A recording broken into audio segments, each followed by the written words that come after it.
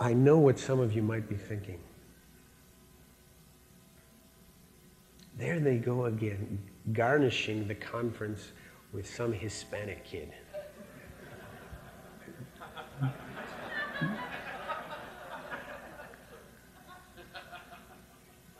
But not everything is as it seems, right, brothers? Because God's work is rarely skin deep, isn't it? Before I begin, I just want to acknowledge that this task is so impossible. Not only because I'm not the right man for it, not only because I'm the wrong skin color, not only because this is the last session, not only because God's glory goes to the ends of the earth, but because my poor old manuscript, after 5 sessions, had to be a little adjusted from all the other prophetic utterances from my brothers, and I'm so grateful.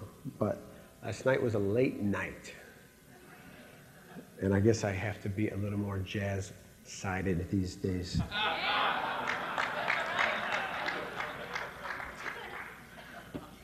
But Brother Carl's book, and I want to say brother because that's the way we say it in Uzbekistan to one another. They take the text from Matthew 23 very seriously. But do not be called rabbi, for one is your teacher, and you are all brothers.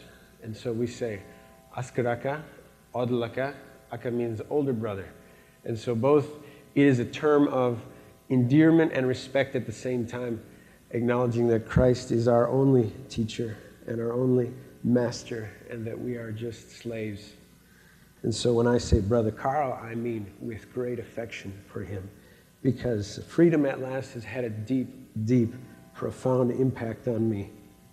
He has helped me see the black experience through the lens of sovereign grace, which is exactly what we need to do, because it's not just for black Christianity, it is for the nations, and that's what I want to speak about this morning. And what I want to do, and what I wanted to do before, and now what I want to do even more, is to enlarge that vision. Not that I can, because I'm not an African American, but I want to enlarge it to see the vision of the soul dynamic extended all the way to the nations, because it is breathtaking. It really is. It's a vision of the promised land that has not yet been fulfilled. It's God's vision for them and for us, and to that vision I dedicate this message, and to my dear wife, who God has blessed me with to carry this burden as one flesh. So let's pray together, brothers.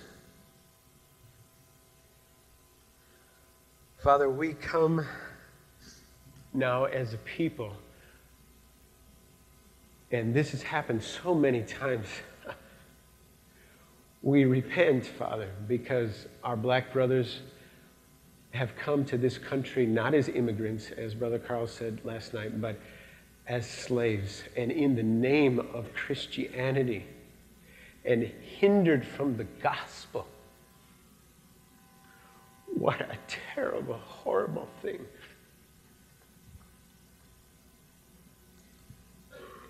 Because the judgment on us, that these things that we do to at what the world says is the least of these my brothers, we do exactly unto you, Lord.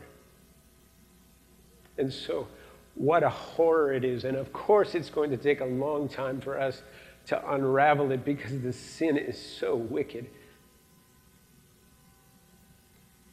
And Lord, at the same time, I acknowledge that if we repent, and if repentance comes from my lips, then John the Baptist could get up right now and move me over and say, then bring forth the fruit fitting with repentance. And as our brother Sherrard said yesterday, Lord, don't repent if you're not going to do anything. Don't remember if you're not going to keep it in your memory. And so, Father, we want you to do that now, Lord. Because as you said, for in Christ Jesus, neither circumcision nor uncircumcision means anything.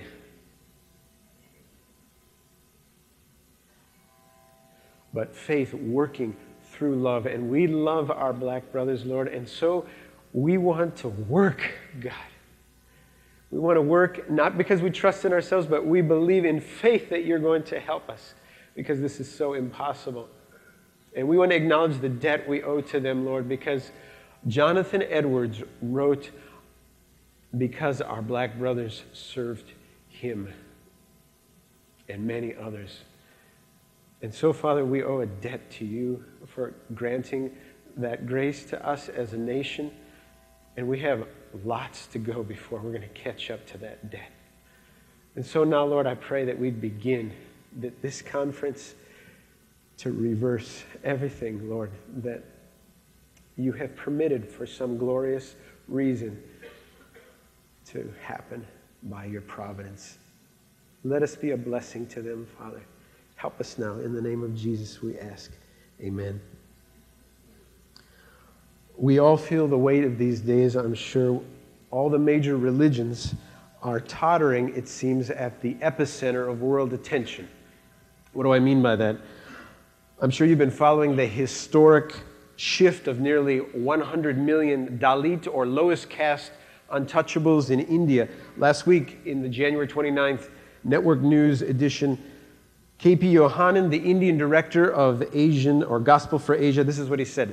The November 4th Dalit rally that saw thousands renounce the Hindu religion may be the start of a huge problem facing the church as more Indians turn to Christ. Worldwide prayer is essential. We are looking on the face of possibly huge persecution and martyrdoms in the days to come. We need much prayer. Now, here's the question. Where did that cataclysmic shift come from? In Brother Carl's book, he wrote that some criticized Dr. Martin Luther King Jr. because he adopted a methodology he learned from Gandhi in order to combat oppression in this country. And some said that is from Hindu now. But listen to what Indian Christians say about Gandhi's success. These are national indigenous Christians talking about the success of Gandhi and other reformers in India. He says, this is Vishal Mangal Wadi. He's very influential to me. He says, in a country such as India, every champion of the world or the downtrodden sees himself as a savior or a mini-messiah. Carey, you know who I'm talking about, of course, William Carey, in contrast, did not see himself as a savior. For him, salvation is God's work. This understanding that transforming mankind was the work of God sounds alien today, but for 150 years it remained Carey's abiding legacy to all the reformers of India, not only for the Christians, but also for his Indian successors. Thus, India's independence in 1947 was not only a victory for Mahatma Gandhi and for the freedom fighters, but even more fundamentally, a triumph for Carey's evangelical England. Now look at that. This is indigenous national Christians looking back and looking to their forefather, not as Gandhi or even an Indian, but as a poor cobbler that came to their country to give his life. And what I want to say, brothers, is that we're not talking about evangelical England that, looking back on time, we're not defining evangelicalism as we do in this country as a denomination. We're defining evangelicalism in England as the Evangelion. What sprung up from out of England is the same thing that catapulted people and brothers like Andrew Fuller, William Carey, and of course, William Wilberforce. They are debtors to the doctrines of grace, and that is the gospel that launched Carey to India. Listen to George Smith. He's writing about Wilberforce. I don't know if, John, if you came across this quote, I need to validate it. William Wilberforce considered the toleration of Christian missionaries in India to be one of, listen to this is a quote, the greatest of all causes. Now, you know how much he felt about abolition. But he put the Indian mission on par with that, because what he saw was the same efforts to restrict Christianity towards African Americans as happening in India as well. And again, we're talking about oppression. Commercial interests in England preventing the gospel from going to the Indians. Now, why do I put Wilberforce and bring them together and Carey? Because the same gospel that hammered at the laws of the slave trade until it collapsed under Wilberforce's watch produced a zeal in Carey as well to reach the uttermost parts of India. So when we say cultural reformation, we also need to talk about cross-cultural proclamation because it springs, brothers, from the same fountain. The gospel. So now more than 200 years since Carey arrived in India, today, this is the seed that we're talking about. The seed that has just what seems like just a mustard seed has an incredible effect. 44,000 Indian cross-cultural missionaries working in over 440 plus indigenous agencies. That's Operation World 2001. So what we're talking about now is that the gospel is bearing unprecedented fruit now, cutting now the root of Hinduism's oppression among the Dalit. And now it's beginning to fall, brothers. You see that? One little gospel word, it seemed. One poor cobbler coming, non-seminary trained. Okay, we won't go into that yet. So the question, of course, is that we have now maybe one major world contender against Christ, and I think that's Islam. Now, it's true, of course, that in the last 15 years, more Muslims have come to faith than at any other time in history, but Islam is still the largest and fastest growing religion in the world today in sheer numerical terms. Now, we're not talking about conversion rates, but by birth rate. And so when Muhammad claimed to be the rightful heir of Abraham, he did so. Now, look how he did this. He did so by completely rewriting the Old and New Testament scriptural witness. That should say something to us, brothers. Where the Word of God is not available, there is something that will, of course, take its place. And that's what Brother Carl said to us last night. Listen to Surah 19, 28 to 29. The Quran reads, "At length she brought the babe to her people, carrying him in her arms. They said, 'O Mary, truly an amazing thing hast thou brought, O sister of Aaron.'" Did you get that? Mary, the mother of Jesus, the sister of Aaron. Who is this woman? Well, it's Miriam, he thought. Miriam of Moses is Miriam of Jesus. You see that? A 1,500 year difference. How did that happen? Because there's no Word of God in Arabia at the time, at least enough to convince those who are following Muhammad that he's absolutely wrong. Now, I must read from the Quran in a pastor's conference because I have to quote primary sources these days because Islam is being changed into whatever people want it to be.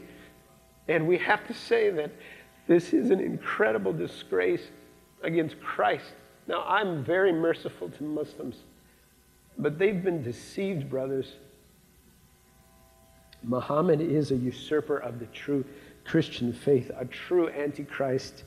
He's a replacement for Christ. And I don't know if he's the real antichrist, but he's definitely one of them. And 1 billion Muslims now believe that he is the final prophet. Do you see how devastating that is against our Christ? Well, if we can say maybe that Islam is Mohammedan Christianityism, because it derives all of its strength from Christianity, then we have to ask the question, how does Islam have its strength today? If it's not by superior revelation, why does Islam attract so many, especially in America these days? Listen to Jens Christensen. He has a 1977 course called The Practical Approach to Muslims. I'm so grateful for Brother Carl's ministry. It has to be practical. It can't be theoretical because there are pain issues involved. But listen to this.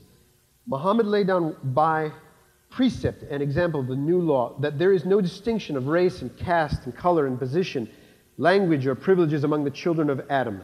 Muhammad made no distinction between himself and the poorest slave. It was a Negro who first was given the job of calling to prayers. Mankind is one great universal brotherhood with unbounded liberty of spirit as taught by the Prophet. So, one of the great appeals of Islam is its claim to a universality that includes a brotherhood that transcends race, which is, of course, what we claim, right? Or do we? For people who are a new people group, and that's not just our brothers here in America, I guess I can say in some respect, I am a new people group. You heard my lineages.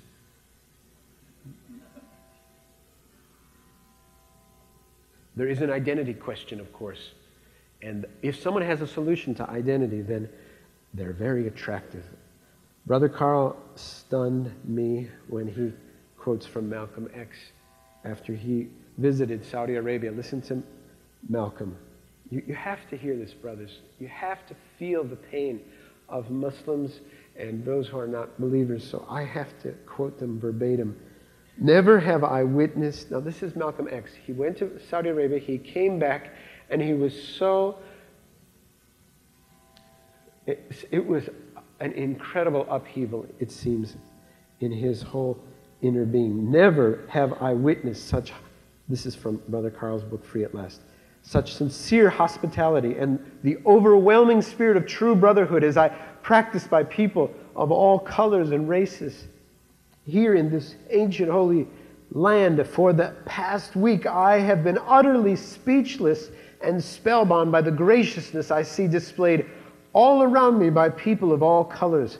I could see from this that perhaps if white Americans could accept the oneness of God, then perhaps too they could accept in reality the oneness of man and cease to measure and hinder and harm others in terms of their differences in color. Quote, differences, not real, I think he means.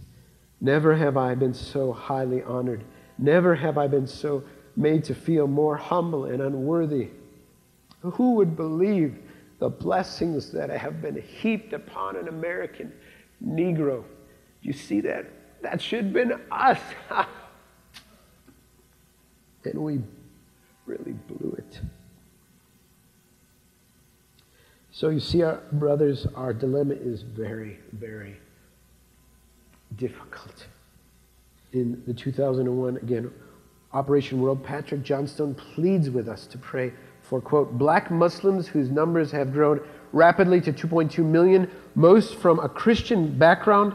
A small but vocal minority belong to black nationalist groups and to the Nation of Islam organization. The majority are becoming increasingly orthodox in their Islamic faith, yet nearly all are true seekers after God. What are black Muslims looking for? They're looking for at least one thing. They're looking for recognition that they are fellow heirs of the grace of God, aren't they? Co-equals with us, one true brotherhood, that we have a union in Christ that is so mystical, and we need to unfold that. But of course, I want to say that I feel very unfit for this role because I don't deserve to be unfolding anything. Black theology must come from our brothers, and I can't say anything, maybe, unless someone helps me, and I need your help so much. But I am not black, I'm not white, I'm not Hispanic, I'm not Polish, I'm not German, I am something else.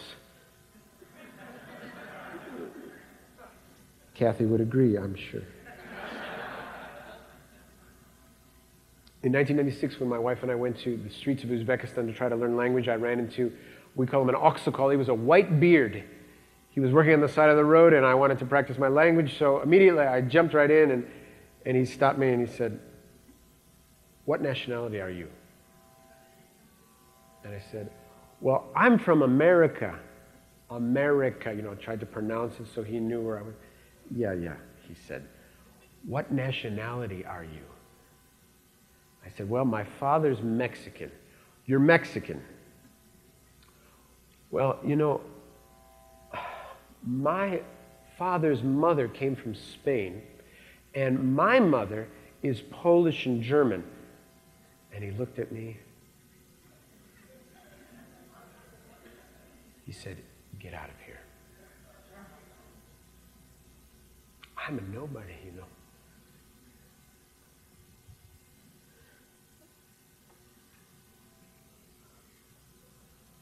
I am a part of the great American melting pot, whatever that is. Maybe. Because if Brother Carl has spoken last night, then we need to move on from this point to something fresh. And I want to do that. I long to do it. Because if this soul dynamic is not just for the black community here in America, and not just for the white community, and not just for the Hispanic community, and not just for the Asian community, and not just for the melting pot, but if it's for the nations, then we got to go somewhere with this, right? Let's do it, brothers. I can't do it unless you help, though. But of course, we need to begin somewhere, and the best place to begin is God, right?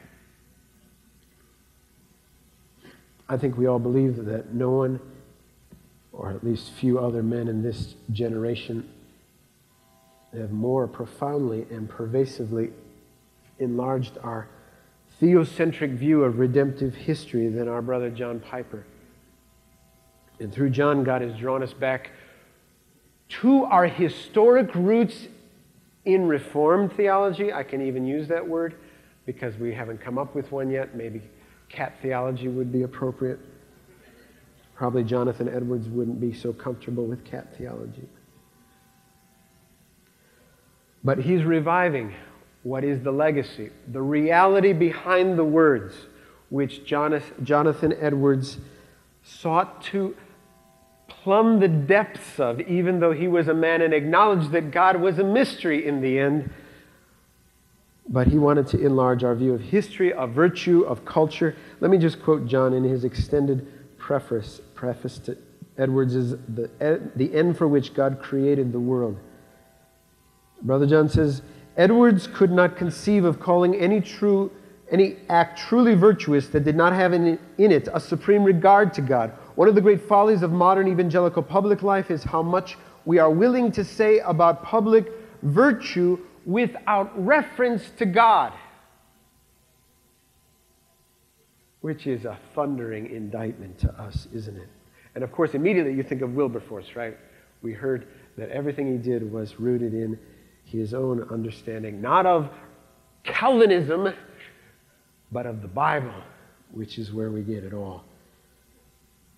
But I think what Brother John means is that in all of our efforts at racial harmonization, and I mean that musically, because the soul dynamic is musical in a sense, in a powerful sense.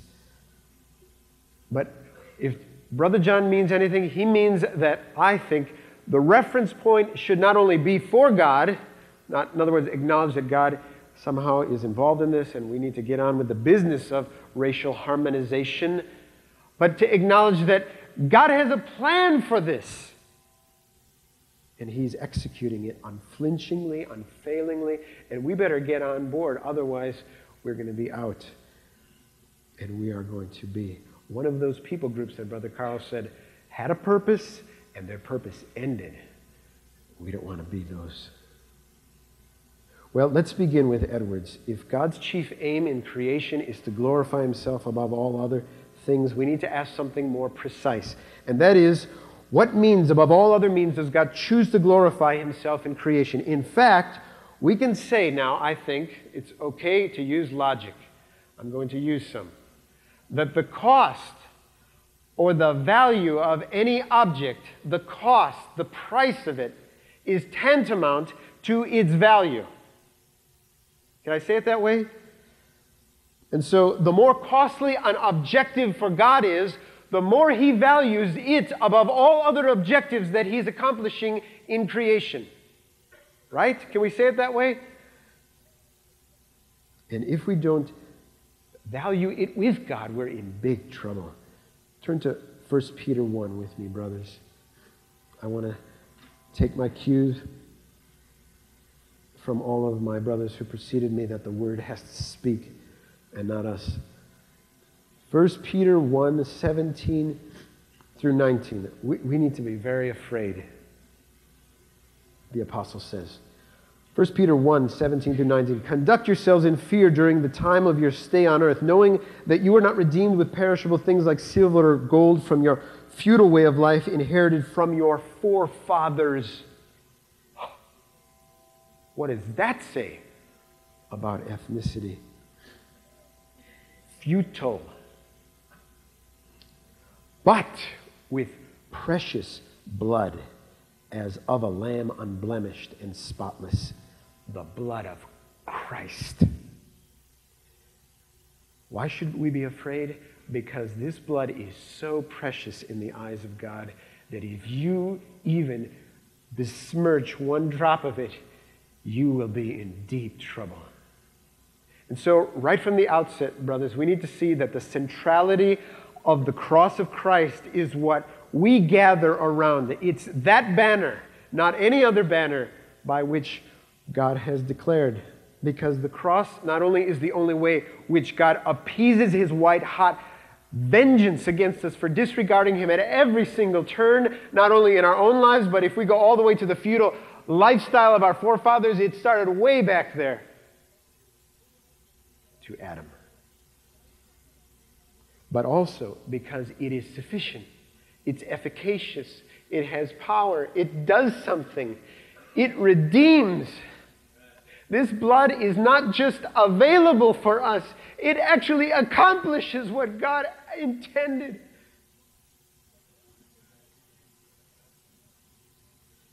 And if it's that precious, and if God uses it for that aim to do something, then we don't need to go any farther to search for what is the primary means by which God glorifies himself in the world. Because against all other competing aims, purposes, intentions in the world, this most precious blood stained on the cross like a slain lamb before us forever, probably. God wants to remind us the price that it took to redeem us. So let me just review where we've been. To understand how God might be using the soul dynamic in the world, not only for us, but for the nations, we must understand his global plan to reach in creation. Number 2, his singular plan in creating the world above all other things is to glorify himself. 2. 3, the chief means by which he glorifies himself is redeeming his elect, the church. Number 4, we know this because the precious value, the worth of the God-stained bloody cross testifies or attests to that reality. But God is not done because it's too little, the glory that he gets from just that. Our brother and Apostle Peter and fellow under-shepherd goes on. Because God is not redeeming for himself one ethnicity. Israel is simply a type of what he's going to do when Christ comes. He is doing something absolutely stunning in the world, and we will praise him with ever-increasing velocity, as Edwards would say, for what he's done. And Brother Sherrard has really helped us because for God to get glory, it needs to be absolutely diverse, completely diverse, and representative of every part of his glorious creation. 1 Peter 1, 1 through 3. Peter, an apostle of Jesus Christ, to those who reside as aliens scattered throughout Pontus, Galatia, Cappadocia, Asia, and Bithynia, who are chosen according to the foreknowledge of God the Father by the sanctifying work of the Spirit to obey Jesus Christ and to be sprinkled with his blood. May grace and peace be yours in the fullest measure. Why should grace and peace be with us in the fullest measure? Because the whole omnipotence of the Trinity went to go and redeem us. You see that? God the Father, the Spirit, Jesus is unleashed on one intent to call for himself the elect from all the nations and pull them out. Why do we have to go any farther if we want to see God's intent? And so you see, brothers, God is not ethnocentric in redemption. Maybe we can say he is exo-ethnic. Brother Carl's helping me these days by always trying to push the limits of neologisms.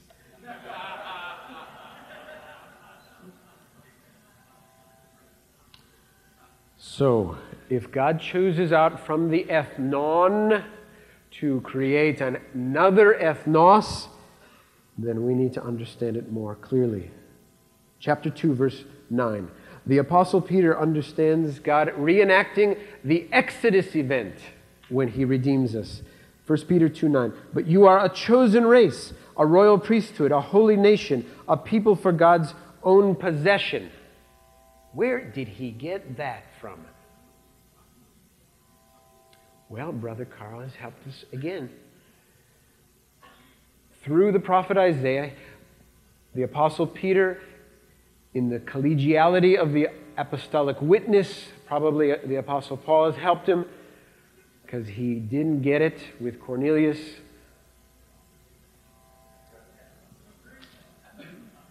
You see, even apostles fall, right?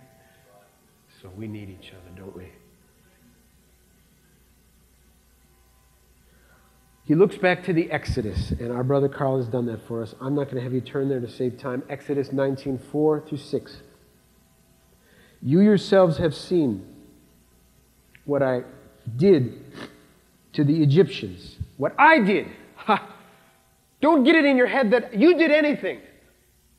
I did something to the Egyptians. Do you understand that yet? Ha! No, you don't. But I will show you. And how I bore you on eagle's wings. I'm the eagle. Get it? You were in bondage. And I picked you up. And I pulled you. And what did I do? I brought you to myself. You see the typology of that? Verse 5. And now, you don't have to turn there. Now then, if you will indeed obey my voice and keep my covenant, then you shall be my own possession among all the peoples. Or maybe in the Hebrew you could say Mikal could also mean from all the peoples. And maybe that's what Peter's thinking. I don't know. For the earth is mine. Get it? I could have picked anybody in the whole earth. I own that earth. And I decided to pick you.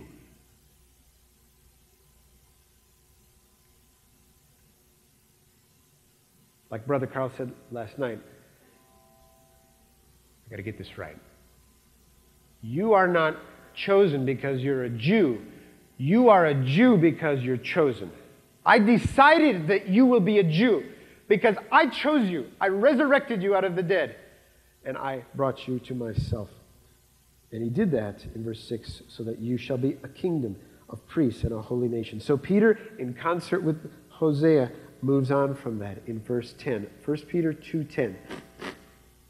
For once you were not a people. Understand that? You didn't even exist before as a people. And now you are the people of God. You had not received mercy, but now you have received mercy. Think about that. We were not even a people before. But God has bought us with his precious blood. Again, I'm going to read where our brother Tom has led us to. I think God anointed him because so much of what he said in introducing some Oscar that came up here was resonating with Revelation 5:9. And they sang a new song, don't turn there, saying, worthy are you to take the book and to break its seals. For, here's the reason why you're so worthy. For you are slain and purchased for God with your blood, Jesus. See the cross again, brothers? From every tribe and tongue and people and nation, you have been made to be a kingdom of priests to our God, and they will reign upon the earth.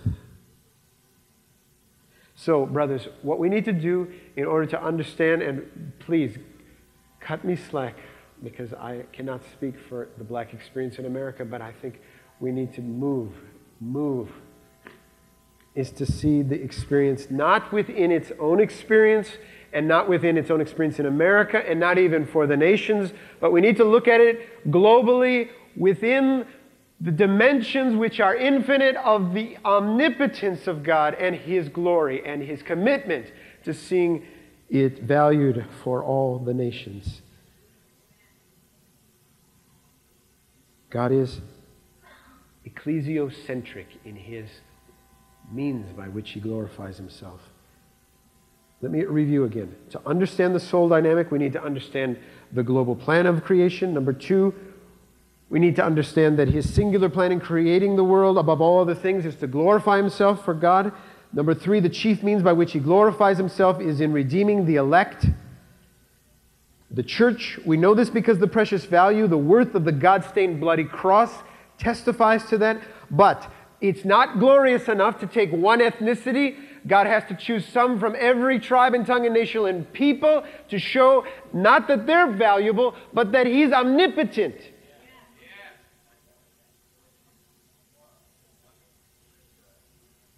And the efficacy of that blood can do it not just for one people, but for every last people.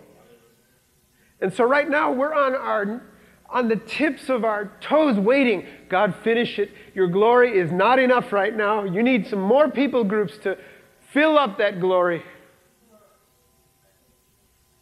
And the soul dynamic is the answer to that. Let's listen to Jonathan Edwards. If this is God's intent, then of course it should be ours as well. The Scripture. Now, when I say God's intent, I mean that God's intent is that He wants to glorify Himself by being ecclesiocentric, making the church the means by which He gets the most glory in the world.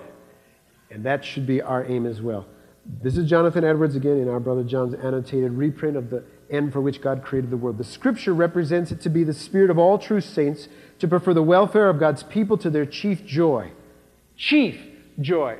We'll talk about how chief that gets, John, maybe. This was the spirit of Moses and the prophets of old. The good of God's church was an end by which they regulated all their conduct. And so it was with the apostles. 2 Corinthians 4:15. For all things are for your sakes, Paul says. 2 Timothy 2:10. I endured all things for the sake of the elect, that they also may obtain the salvation which is in Christ Jesus with eternal glory. And the Scriptures represent it as though every Christian should, in all he does, be employed for the good of the church, as each particular member is employed for the good of the body. Now, how does that apply to racial harmonization? I think it applies this way. That if we are looking at racial reconciliation as some means by which God is glorified, we need to do it ecclesiocentrically. Begin with the church. Work through the church. See God's glory exalted in the church. Because the world is at least secondary to God for now. Well, I have not much time for questions if I keep going at this rate. So I want to be careful because you need to help me. I want to go on to, if our purpose should be to align ourselves with God's ecclesiocentric aims in the world, then we need to do it in one particular way, I believe. 1 Peter 2:9. But you are a chosen race, a royal priesthood, a holy nation, a people for God's own possession, so that you may proclaim the excellencies of Him who called you out of darkness into His marvelous light. You see that? It is declarative purpose that we have. And it is not a purpose as separate cultures, peoples declaring it in our own culture, but as a new people of God, together as one people, we speak with one voice. And proclaim His excellencies. We're not proclaiming our excellency. Why? Because you know what? We're not excellent. God gets the praise. Let me move. Because this is so essential. What is the content of our proclamation above all other things? Here it is in verse 9 again. So that you may proclaim the excellencies of Him. Now, there are many excellencies, but Peter has in mind one particular excellency. Who has called you out of darkness? We're not talking about skin color again. We're talking about blindness. You were wandering around saying, where is God? Here He is. Into His marvelous light. So some might say, the world. What kind of unity can a newly converted, Muslim backgrounded Uzbek believer and a third generation Swede and a black African brother who's here in America, not of his own will, but because of a Christianityism that sought to gain from his coming, and an American mutt like me. What do we have all in common, brothers? This is what we have. We have God at our center, don't we? We are all free at last. All of our bondages to our Egypts, all of our stupidity, all of our wickedness were released. And not only that, we're resurrected as kings, priests. We're not just kings, we're priests in the temple of God. What a glory. That's what we share in common, brothers, above all other things. Can there be a unity of us? Why? Because we're gazing at God forever.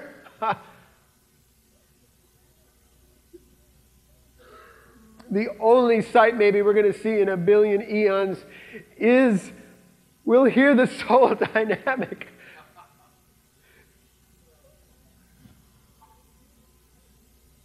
I'm moving, I hope. I'm trying to define the culture of the people of God.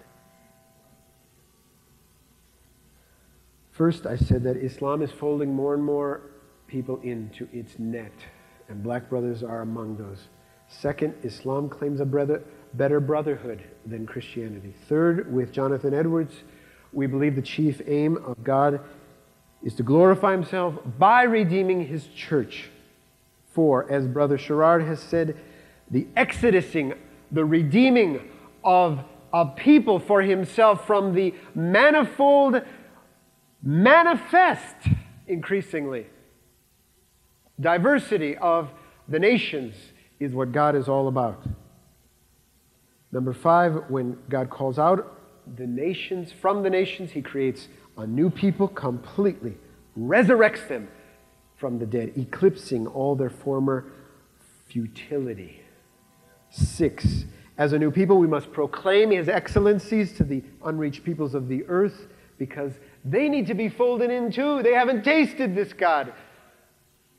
And number 7, the preached message that unifies us above all other things is God and what He's done for wretches like me. Now, I'm going to go to some application, and I hope that you'll forgive me for speaking for anybody but myself. But I want to close in a way that directs us. There's one obstacle in my way right now, besides my sinus infection.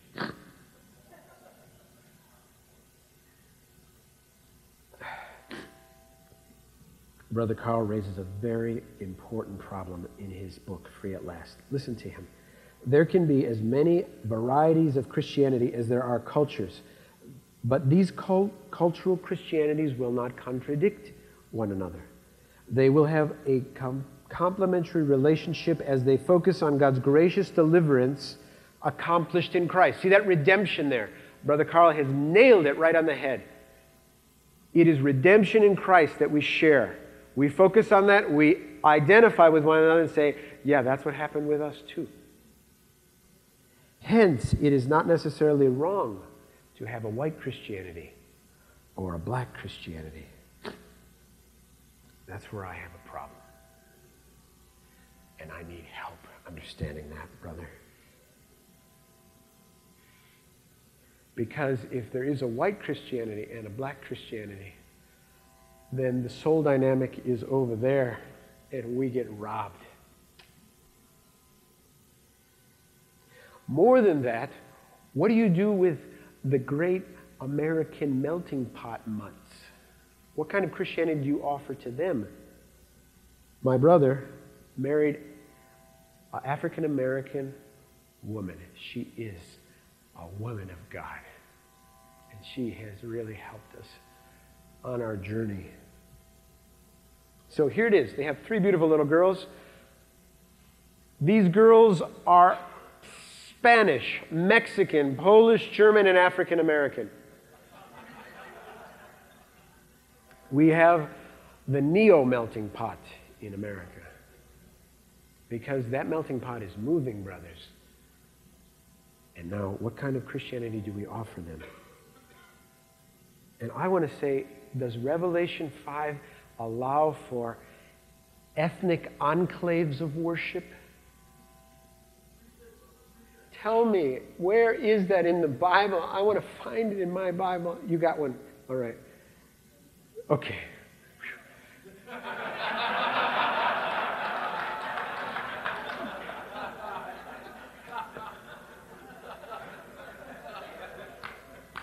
I thought we were going to have a problem.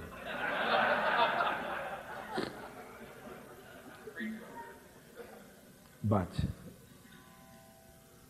I like when you raise your hand. Don't stop raising your hand. Just, I know you're looking to God, and I want us to do that.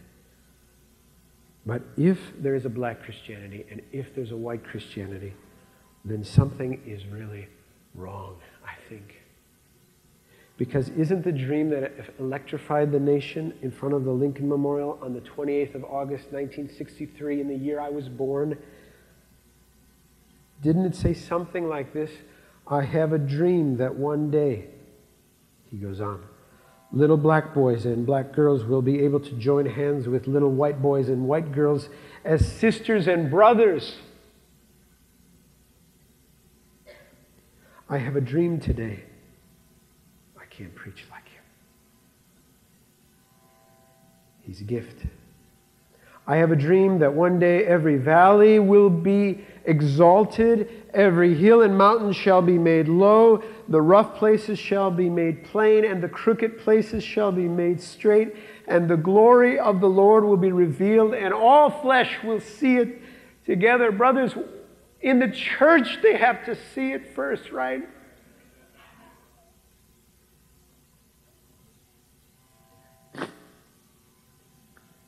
The theological dynamic that pressed our brother Martin to this was he saw the vision that could have been in the church and wasn't. That the church inflicted all those things. And of course, he had to use prophetic language to not say it so strongly. But it's an indictment even after he's passed. Of all places in America. Just listen to this quote. I got to read it. The time. I got to be so conscious. I just want to do God's will. And He's allowed me to go up to the mountain. And I've looked over and I've seen the promised land. I may not get there with you, but I want you to know that tonight that we as a people will get to the promised land. And I'm happy tonight. I'm not worried about anything. Oh, he had a lot to be worried about, didn't he? I'm not fearing any man. Why? Mine eyes have seen the glory of the coming of the Lord. He could see it like Moses. He said, sorry, Moses, you're not going into the promised land, but let me give you a little preview. And it's coming. And Brother Martin saw it. And Brother Sherrard saw it, I think. Because the vision is from Ephesians again, one Lord, one faith, one baptism, one God and Father of all, who is over all and through all and in all. One.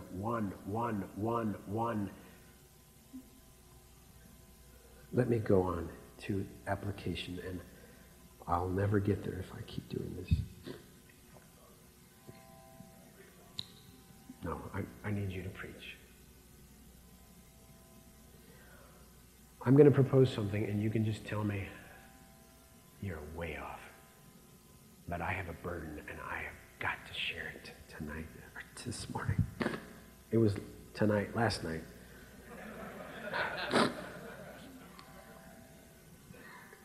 Here it is. What if black-led, multiracial church planting teams preach the soul dynamic to the ends of the earth? The question, of course, is why not do it in the current churches? And the reason, like our Korean brother, I don't know where he is, said, our churches are not ready to be multiracial by and large. So the old wineskins won't work. We need new ones. We need new churches. And we need our black brothers to lead on in the soul dynamic. So here are the 10 reasons why I think it's so crucial that they do that. Number one, black-led multiracial church planting teams to the unreached would model racial harmonization to the nations. Why? Because Christ says, therefore, if you are presenting your offering at the altar and there remember that your brother, remember, like Brother Sherrard said, remember that your brother has something against you. Oh yeah, my brother has something against me.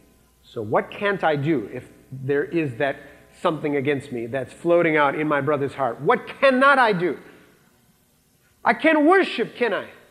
So if I can't worship, how in the world can I speak the excellencies of God to the nations? It's impossible, isn't it? At least I would be a hypocrite.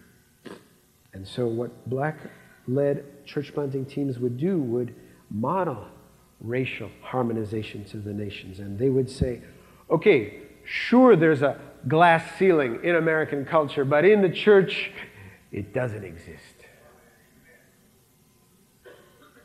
And sure, in the culture, there is systematic, structural racism, but in the church, not where I'm at, it doesn't exist.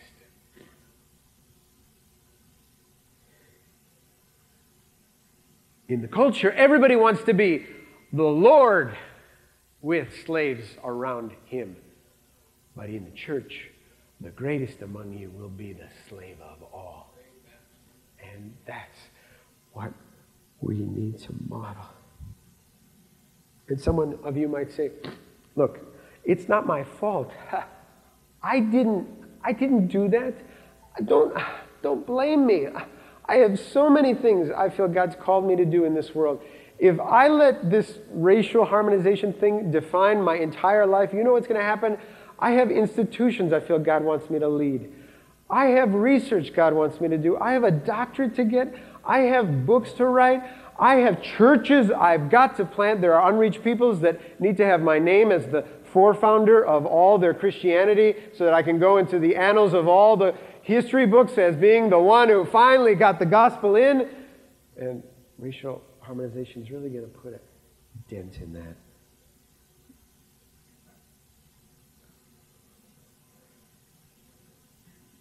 What would you say to him? God's going to block me. God doesn't want to block me. He wants me to be happy. I'm a Christian hedonist. And of course, Brother John doesn't mean that at all. Otherwise, he wouldn't have this conference, right? But you could say, and I think I want to say, that if your whole life in the 1750s was going reasonably okay, and you were in Africa, and you had a vision for what you wanted God to do in your life and your children's lives, and suddenly, not any plan of yours, God in providence put on you the destruction of your village, the kidnapping of your children, and your wife, your precious wife, and you sat at the bottom of the backwash of vomit and urine, chained to some post, and then they dumped you. And as you drown, you say, God, I wasn't planning on this. Providence sometimes decides that we need to die. And this is a providential time in our history. Number 2, black-led, multiracial church planting teams would play the music of the unreached peoples. There are 1,600 so unreached peoples, and they're not unreached for no reason. They are unreached because there is usually governments that encase them with persecution, starvation, war, disease, famine, drought, linguistic separation, no access to any empowerment. No one cares anything about them. They suffer. And so when we in the dominant culture come to them and say, I got some news for you, the gospel is really good news for you. They need to hear the soul dynamic. They need to hear, I've suffered too, my people, and I have something that God can do for you. So the soul dynamic has resonance with the music of the unreached peoples.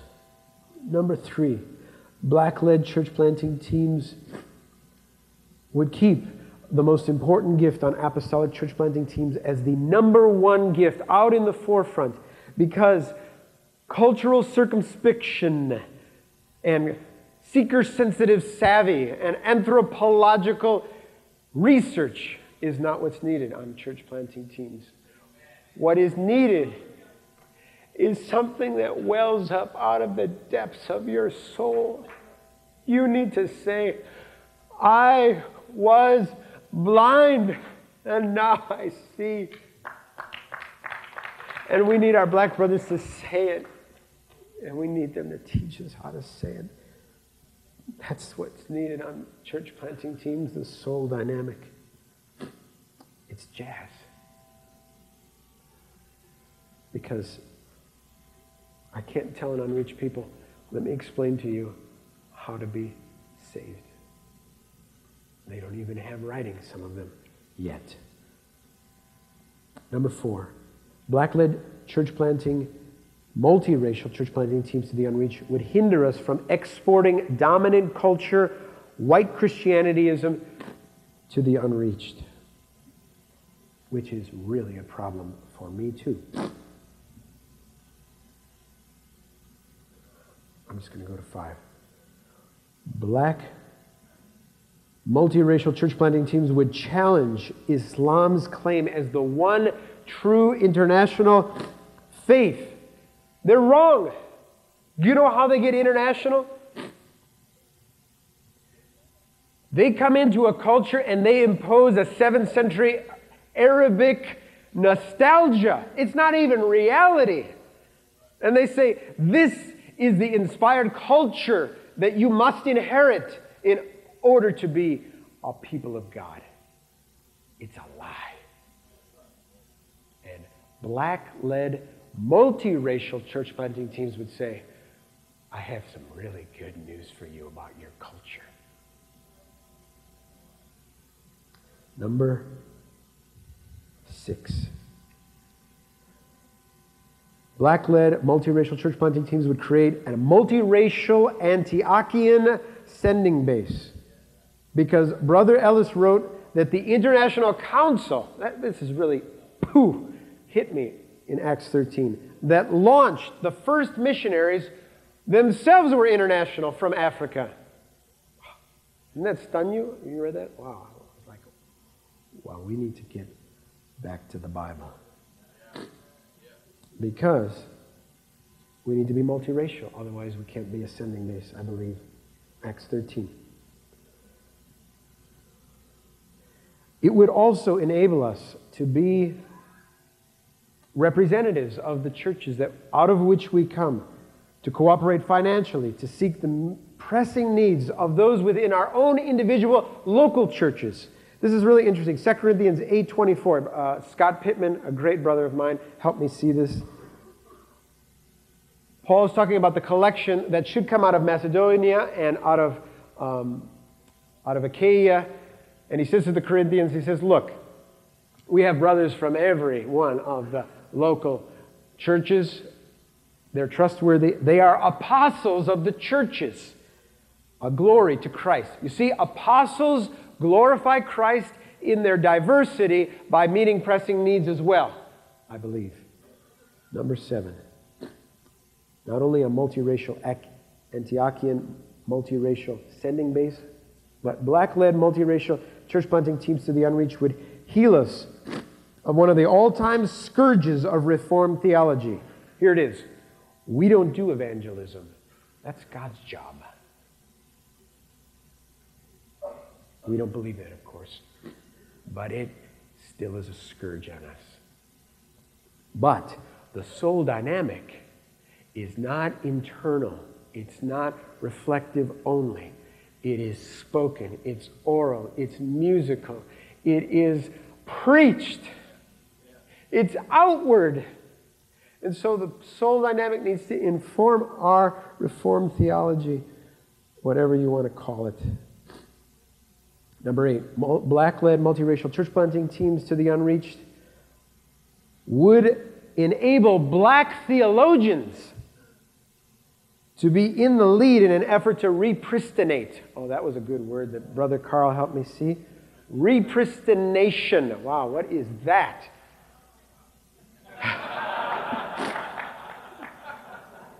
You know, I didn't know you were here. I needed a my to help me. Repristinate the sovereignty of God for us and all the nations. Because when you say repristination, you mean we got to go back to the Bible, brothers. We can't go through any man, white, black, Hispanic, melted pot, whatever. It's got to be the Bible, the inspired Word of God. Number 9, black-led cross-cultural church planting teams would keep our mission the same as God's, ecclesiocentric. Now, listen to this. 1 Corinthians 10:31, you know it all. Whether then you eat or drink or whatever you do, do all to the glory of God. Which means, of course, I think that in our lives we need to glorify God. And one of the really helpful illustrations was when Brother John said, take, for example, a glass of orange juice. You take your glass, and when you drink it, you know what you do? You taste it and say, oh, it's so sweet. It's so refreshing. It's such a gift from God. And I have taste buds to taste it. And I see with my eyes it's orange, bright color, and I like that. But I think, well, it's true, it needs to go beyond that. I know Brother John wants to push it beyond that. Because some people have misinterpreted Christian hedonism to mean only that. Because the next verse, verse 32 says, give no offense, either to Jews or to Greeks or to the church of God. So what Paul has done is link the glory of God with the offense to the church. So if the church is offended, guess what? God is not glorified. And so it's not just about drinking or eating pork or drinking orange juice. It's about God's offense in the church. And not only that, in verse 33, just as I also please all men in all things, not seeking my own profit, but the profit of the many, so that they may be saved. You see, again, the glory of God is connected to the offense that we might commit against those because of our culture, because of the dominance that we have to the nations might affect the way we preach to them. And so I want to link it to God's ecclesiocentric purposes in the world. Apostolic black brothers from the church, leading multiracial teammates representing the church to give no offense to unreached Muslims or anyone else, to plant among them the church, to complete the diversity of the eschatological bride of Christ, which is the church. Church. Do you see that? Glorify God in the church. And here's the last one. Black-led multiracial church planting teams to the unreached would help us understand that dying for the church is the highest calling of a human being. I need to be so careful here, because what makes our ambitions percolate are often things that are not ecclesiocentric. It's about our own glory too often. So we need help. And I want to make this statement, and unfortunately it's going to go on the tape, but it has to be. I don't believe PhDs most of the time plant churches. Because while PhDs can help us understand the mandate to plant the church, scholarship is essentially an internal activity. It is reflective, it's thoughtful, but the soul dynamic is jazz. It's outward, it's spoken, it's proclaimed, it's declared. It's church planting, the soul dynamic, and it's for the church. And our African American brothers have it, and we can't lose it. Here's Paul.